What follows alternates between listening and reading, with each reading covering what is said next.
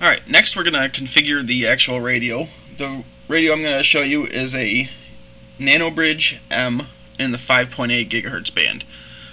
Now, assuming that your computer is set up on a network and it's on the 192.168.1.1 network, we can log in by typing in the default URL address, which is 192.168.1.20. Nope, that 1.20. And we're going to hit enter, and it'll pull up the password login screen. The default username is UBNT. The default password is also UBNT, all lowercase. Now for ham radio use, we're going to select the country. We're going to actually select compliance test. What this does is it will open up all the frequencies that are available that the radio can use. Now if you're not going to use the actual ham radio bands and you're going to use the unlicensed frequencies, you're going to want to choose the actual country that you're in, and that will select the actual frequencies that you're allowed to use in there. But for the ham radio use, we're going to select compliance test and English for the language, and we're going to agree to the terms and log in. Now, compliance test still has a lot more frequencies that are available that are not legal for ham radio use. So you're going to want to watch and make sure you're actually in the correct frequencies. The main screen pops up here on the bottom right is going to show us that we're on the default password. We're going to change that later, so we'll just dismiss that. The main screen is going to show you basically the dashboard. It's not configured yet, so it's searching for channels right now, as you can see here. And this is just the very default mode.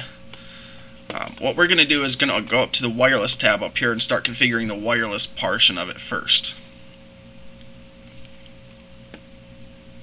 So the default settings is going to be, this is going to be set up as the secondary user in the default settings. We're going to want this to be the primary first radio, so we're going to set this up as an access point. We're also going to want to set up the WDS transparent bridge right below it, and we're going to want to enable that. That actually links everything and makes it a flat network. For our use, we're going to turn that on. The SSID below it is going to be just like your home route or whatever you want to name it. For example, I'm just going to name this one HSMM ham radio. Type that in. That's going to be the SSID that shows up when someone searches for it. Below we've got compliance test, we've got that set. The channel width is set to 40 megahertz by default. That's a whole lot wider than what we need. We really don't need to use all those frequencies. That's a ton of wasted space for almost any use for HSMM, unless you're going to be doing massive amounts of bandwidth. 5, 10, or 20 megahertz is probably all you need. Some radio firmware options even let you go down as low as 3 or 3 to 8 megahertz also. For example, most people end up just using the 10 megahertz. That's going to be plenty of bandwidth to do anything that you need. Also, the lower the bandwidth that you have, the less noise you have, and the further you can go. The more bandwidth you're taking up, the less power output you have overall. So lowering the channel width will increase your power, increase your distance, and be a whole lot less noise for it to hear. And that will also, less noise means a better signal, faster speeds, more reliability. Channel shifting we're going to want to keep off, keep that disabled. What that would normally do is shift the frequency up 2 to 3 megahertz, just a little bit off the standard channel offsets. Normally we don't need to use that. That's only in rare cases when you've got some very specific noise. The frequency, for example, this one is the 5 gigahertz module. The US ham radio bands show that we can use 5.650 gigahertz to 5.925 gigahertz. So we are going to be able to use between 5650 for the ham radio use. Let's find that. The 5650 all the way up to 5925. And this can go way above and below, but make sure you don't go outside of the bands. You could use, for example, 5900 would be a good one to use right there. Now, because I'm using a 10 megahertz wide channel, the center channel is going to be on 5900. The top portion of it, 5 megahertz up, is 5905, and then the bottom portion is 5895.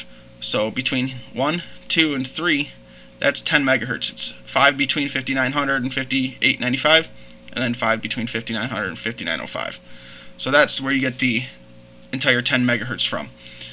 In this demonstration, because I currently only have one ham radio available unit, only one that will go into compliance mode, all of my others are the US version, I'm just going to show you in the licensed bands here, and I'm just going to use 5800 for example, which is a shared frequency between the ISM unlicensed bands and the ham radio bands. So those are shared frequencies. The antenna, this is to select which size you've got of the antenna. This radio head can fit in the 22 dBi dish or the 25 dBi dish. For this one I've got the 22. What this normally does is it auto configures the output power for each country on the maximum allowed power limits that they're allowed. The ham radio use, we're allowed up to 1500 watts, so it really doesn't matter in there. The max power that this unit can actually put out is 23 dBm. The maximum transmit rate, you can actually set this. This will actually, the lower you go, it'll slow down the transmit rate. You really don't need to use that. Leave it all the way up on automatic unless you've got problems and you know what you're doing. Security, you have to leave to none in the ham radio bands. If you enable WP, WPA, WPA2, any variation of those, you're breaking the FCC rules because you're encrypting it. We're not allowed to do that, so we're going to leave that the same. So with all these settings on here, we're going to hit change, and that sets them, or it's going to preset them. You've got two options up on the top in the blue bar that comes up. You have the option to test it, which allows you about 3 minutes to test the settings on it before it locks it, before it reverts back to normal, so it doesn't lock it in case you make a mistake. Or we can apply it. This one I know we've got set up correct, so we're going to apply it. Some settings, when you do it, it will actually reboot the radio all the way as a full reset. Some settings it doesn't. So the next step, we're going to go into the network tab. We're actually going to change the LAN network settings of it, the wired portion of it on the network. We're going to use this, leave this one as a bridge, so it's just a flat network. We're not going to do any complicated routing. Just keep the mode configuration mode all simple. You can set it up as a DHCP to assign addresses through a router. I like to keep it as static so I know exactly the IP address of every single radio. That way you don't have to worry about figuring out which radio is which. It's easier to just leave them. The default is 192.168.1.20.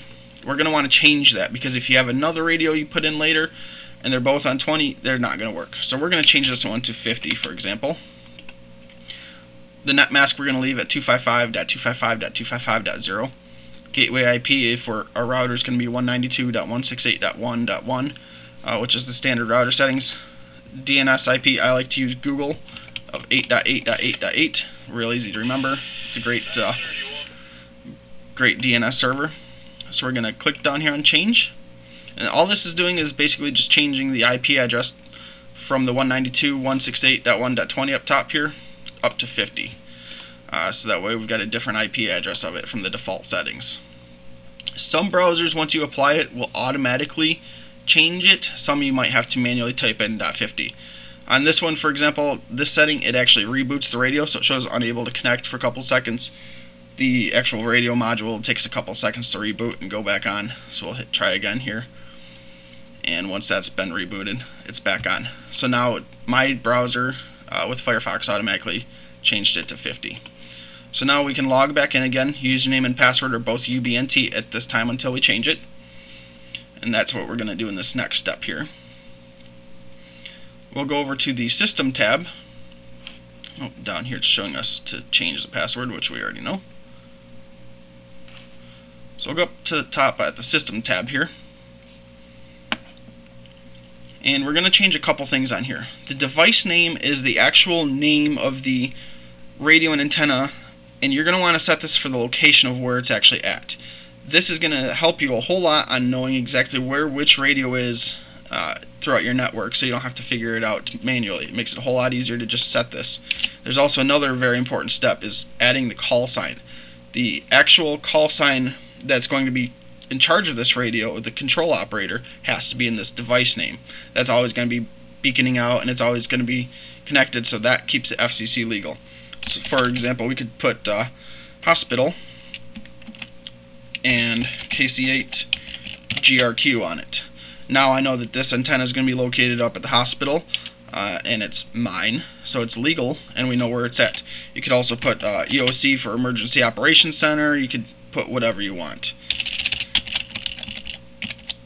Now, let's just say that we're going to use this one as hospital. You can set the time settings on it, which doesn't make a big difference, but it gives you a little information for later. You're going to want to change the username and password. Type in your username for whatever username you want set up in there. You're going to also click on the key, change from the current password of UBNT, and enter in your new password. We're going to, for example, on my video, we're just going to leave this to the default and not change it, but you should change that definitely. Nope. Let's actually got to go back in here, and because it's going to force me to do that. So then we're going to change that. I'm going to go back up on the screen. We're going to apply it.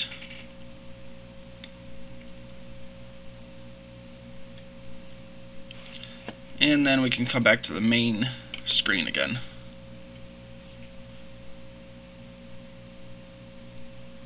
So this is the dashboard that's going to come up on here. And this is the easiest way to tell what's going on with it. Now, for example, we've got the device name of hospital and the call sign. We know it's a network bridge. We've got set up as an access point, the main radio that others connect to. SSID is HSMM ham radio, so anyone that's scanning can see HSMM ham radio. No security. We've got the firmware version, time it's been on, time and date that it was actually rebooted. The frequency and channel number, channel width, distance to the actual other radios, so you can actually tell how far it is, and this is actually pretty accurate. It's pretty neat. This is a nano bridge, so it's 2 chains. It's a vertical and horizontal polarity. You got the antenna type, the LAN and wireless LAN MAC addresses, and then this shows that we're connected at 100 megabits on the Ethernet connection. We also have connections as 0 because currently we don't have anything connected to it. The noise floor, how much extra noise there is or interference, RFI, around. Transmit carrier quality of the connection. That's the quality of the actual connection that you've got. And then these are going to be some other graphs here, some other gauges that show how good the connection is. So next we're going to set up the secondary station that connects to this, which is going to be the station mode, and I'll show you how to do that in just